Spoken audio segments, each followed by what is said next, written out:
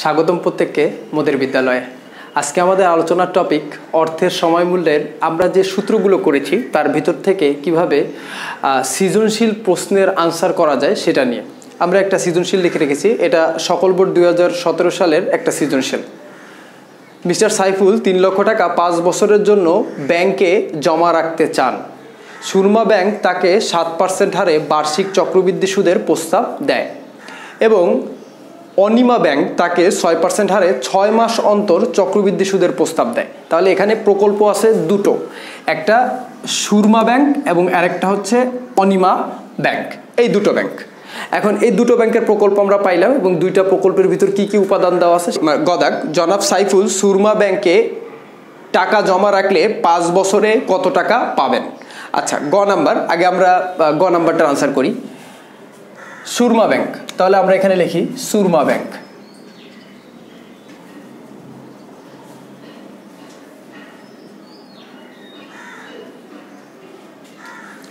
এখন আমার সুরমা ব্যাংকের উপাদান দেওয়া আছে কি, তাকে 7% হারে বার্ষিক চক্রবৃদ্ধি। এখন এখানে কি চক্রবৃদ্ধি কথাটা বলা আছে কিন্তু বার্ষিক বসে। আমরা সবাই জানি বার্ষিক মানে একবার, আমরা আগেও বলছি মাসিক মানে 12 বার, সাপ্তাহিক বলে 52 বার, অর্ধবার্ষিকী বললে 2 বার, ত্রৈমাসিক বললে 4 বার, বার্ষিক বললে একবার। যেহেতু বার্ষিক বলছি একবার, তো এটা সবসময় চক্রবৃদ্ধি হয়েই থাকে। সুতরাং এখানে আমার আর নতুন করে চক্রবৃদ্ধি লেখার দরকার নেই। আমরা বাকি উপাদানগুলো আমরা একটু লিখি যে 3 লক্ষ টাকা 5 বছরের জন্য। তাহলে আমরা লিখতে পারি এই যে 3 লক্ষ টাকা মিস্টার সাইফুল 3 লক্ষ টাকা 5 বছরের জন্য ব্যাংকে জমিয়ে রাখতে চান। তার মানে তার কাছে বর্তমানে 3 লক্ষ টাকা আছে। তাহলে আমরা লিখি দেওয়া আছে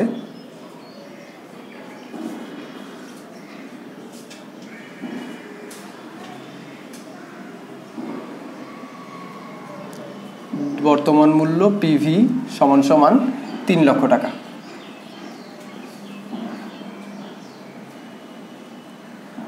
আচ্ছা, মেয়াদ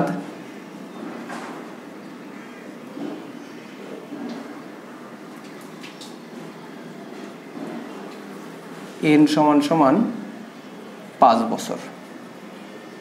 ওকে, আমরা 3 লক্ষ টাকা এবং 5 বছর দুইটাই লিখছি। এবার সুরমা ব্যাংক নিয়ে আমরা কাজ করতেছি। সুতরাং আমরা সুরমা ব্যাংকটাকে একটু গোল দেই। সুরমা ব্যাংক তাকে 7% হারে বার্ষিক চক্রবৃদ্ধি, তাহলে সুদের হার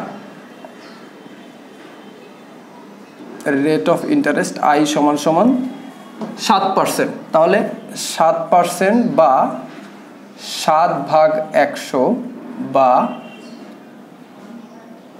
0.07 সুদের হার আমরা পেয়ে গিয়েছি। এরপরে আমার আর কোনো উপাদান চক্রবৃদ্ধি আমরা লিখবো না। এই জন্য লিখবো না কারণ এখানে বার্ষিক চক্রবৃদ্ধি হচ্ছে। বার্ষিক চক্রবৃদ্ধি মানে একবার, তাহলে বার্ষিক চক্রবৃদ্ধি লেখার দরকার নেই। বর্তমান ভবিষ্যৎ মূল্য নির্ণয় করতে বলছে। ভবিষ্যৎ মূল্য এফভি সমান সমান কত। আমরা জানি এফভি সমান সমান পিভি ফার্স্ট ব্র্যাকেট সহ 1 প্লাস আই পাওয়ার এন। আজকে এখন এইখানে যেহেতু চক্রবৃদ্ধির উপাদানটা দেওয়া নেই প্রশ্নে, সেহেতু আমার এখানে আর নতুন করে চক্রবৃদ্ধির সূত্র লিখলে চলবে না। আমার স্বাভাবিক যে সূত্রটা সেই সূত্রটাই আমরা লিখেছি। এখন আমরা মান বসিয়ে দেব। পিভির এখানে 3 লক্ষ টাকা আছে, 3 লক্ষ টাকা 1 প্লাস আই দেওয়া আছে 0.07 কিংবা এখানে 0.7 দিলে হচ্ছে, কোনো অসুবিধা নেই।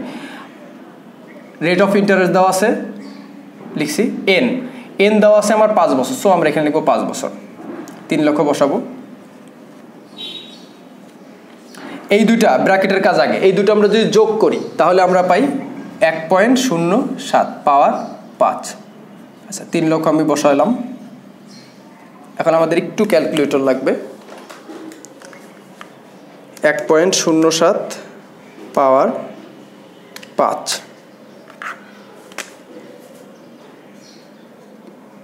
1.4025 যেটাই আসুক না কেন ওইটার সঙ্গে ডাইরেক্ট আমরা 3 লক্ষ গুণন দিয়ে দেবো। গুণন 3 লক্ষ।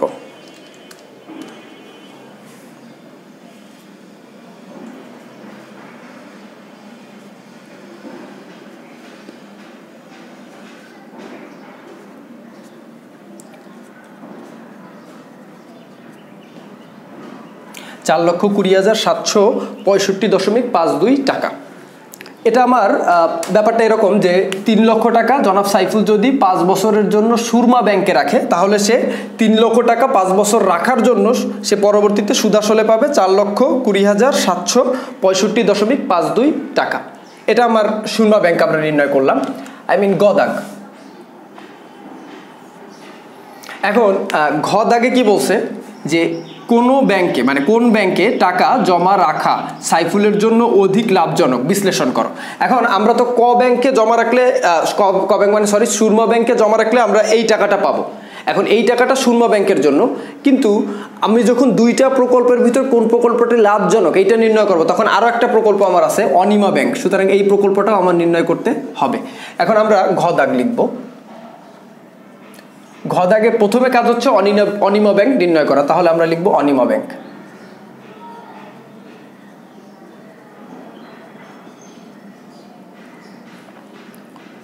দেওয়া আছে অনিমা ব্যাংকে কি কি উপাদান দেওয়া আছে আমরা একটু দেখি। ওই যে 3 লক্ষ টাকা 5 বছরের জন্য, এটা তো দুটো প্রকল্পের ক্ষেত্রেই একই টাকা, তো আমরা এখানে লিখব বর্তমান মূল্য। এই যে এই দুটো জিনিস দুটো প্রকল্পের ক্ষেত্রে একই টাকাই হবে। বর্তমান মূল্য পিভি সমান সমান 3 লক্ষ টাকা, মেয়াদ এন সমান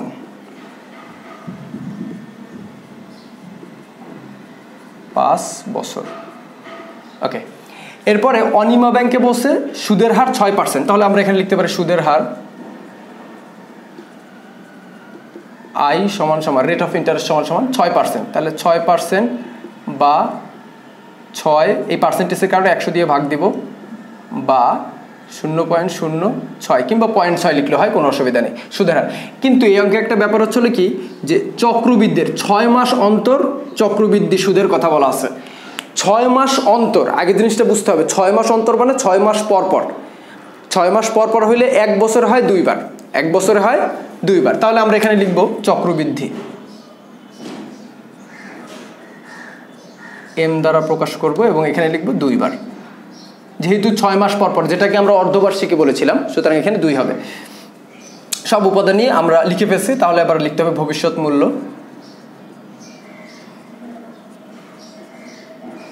এফবি সমান সমান কত। আমরা জানি এখন এই অঙ্কটায় চক্রবৃদ্ধি যেহেতু আছে, আমাদের অঙ্কটায় যেহেতু চক্রবৃদ্ধি দেওয়া আছে, সেহেতু আমার চক্রবৃদ্ধির ভবিষ্যৎ মূল্যের সূত্রটা লিখতে হবে, এম আনতে হবে। তাহলে আমরা লিখব এফবি সমান সমান পিভি ফার্স্ট ব্র্যাকেট শুরু 1 plus I by M power N গুণন এম। আচ্ছা, পিভি দেওয়া আছে 3 লক্ষ টাকা, আমরা 3 লক্ষ টাকা লিখলাম। 1 লিখব সূত্রের 1, আই রেট অফ ইন্টারেস্ট দেওয়া আছে 0.06, এইটার পাওয়ার এম দেওয়া আছে 2 বার, আমরা সুতরাং 2 লিখব। এন দেওয়া আছে মেয়াদ এন সমান সমান 5 বছর, তাহলে 5 গুণন এইখানে এম সমান সমান 2, তাহলে এই এম সমান সমানও 2 হবে। আচ্ছা, আগে আমরা ব্র্যাকেটের কাজ করব, তাহলে আগে 3 লক্ষ বসাই। 1 প্লাস, এখন এই 0.06 এটাকে ভাগ করব 2 দিয়ে, 2 দিয়ে ভাগ করলে আমরা পাই 0.03। এখন ওইটার সঙ্গে সরাসরি আমরা 1 যোগ করে, এটা দিয়ে ভাগ করার পর যেটা পাবো সেটার সঙ্গে সরাসরি 1 যোগ করে দিব, প্লাস 1, তাহলে দাঁড়ায় 0.03, আর এখানে 5 দুগুণে 10। এখনো আমাদের ব্র্যাকেট থেকে যাচ্ছে, সুতরাং ব্র্যাকেটের কাজ আগে করতে হবে, তাহলে 3 লক্ষ বসালাম। এখন এই 1.03 যেটা ক্যালকুলেটরে আছে, এইটার পাওয়ার 10 করব, করলে আসে, ব্র্যাকেট যখন উঠে যাবে তখন গুণন আসবে।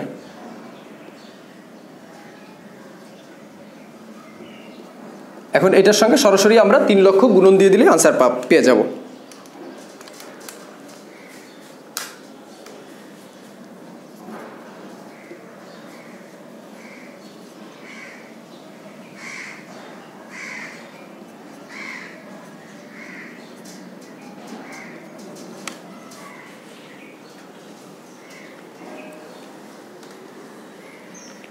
আচ্ছা, এখন আমরা দেখতে পাচ্ছি দুইটা প্রকল্প, একটা হচ্ছে সুরমা ব্যাংক এবং একটা হচ্ছে অনিমা ব্যাংক। দুইটা প্রকল্পই আমাকে অফার দিছে যে 3 লক্ষ টাকা যদি 5 বছরের জন্য তাদের কাছে রাখি তাহলে আমরা সুরমা ব্যাংকে পাবো 4,20,765.52 টাকা, আর যদি অনিমা ব্যাংকে রাখি তাহলে পাবো 4,03,174.91 টাকা। আচ্ছা, এখন এই দুইটা প্রকল্পের ভিতর আমরা বুঝতেই পারতেছি টাকা যেহেতু আমার 3 লক্ষ এবং এই 3 লক্ষ টাকা জমা দিয়ে আমি যে প্রকল্পটায় আমাকে টাকা বেশি দিবে সেই প্রকল্পটাই আমার জন্য লাভজনক। সুতরাং এখানে আমার একটু লিখে দিতে হবে, যেহেতু আমরা ঘ দাগের আনসার করতেছি, গ দাগের আনসার এটুকু করলেই হয়ে যাবে, গ দাগের আর দ্বিতীয় কোনো কাজ নেই।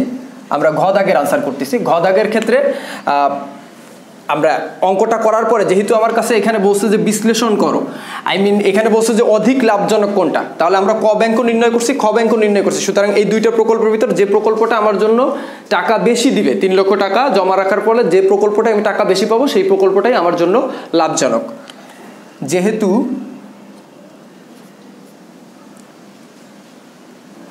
সুরমা ব্যাংকে অর্থ বেশি পাওয়া যাবে, অর্থাৎ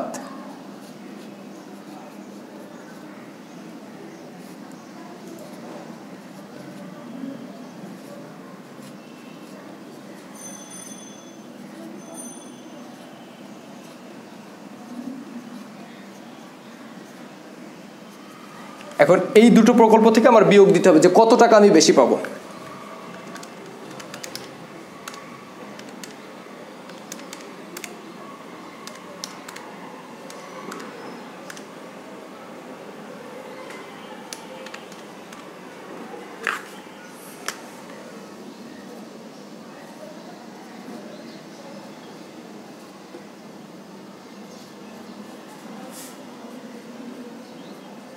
টাকা বেশি পাওয়া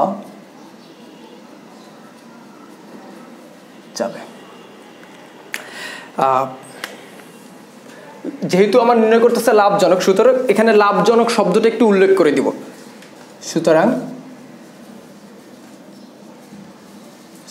সুরমা ব্যাংক জনাব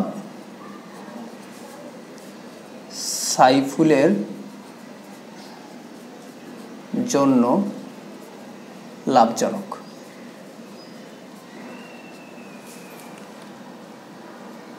আজকে আনন্দ লাগতেছে কারণ এই অধ্যায়টার যতগুলো ম্যাথমেটিক্যাল টার্ম ছিল সবগুলো টার্মই আমরা কমপ্লিট করতে পারছি।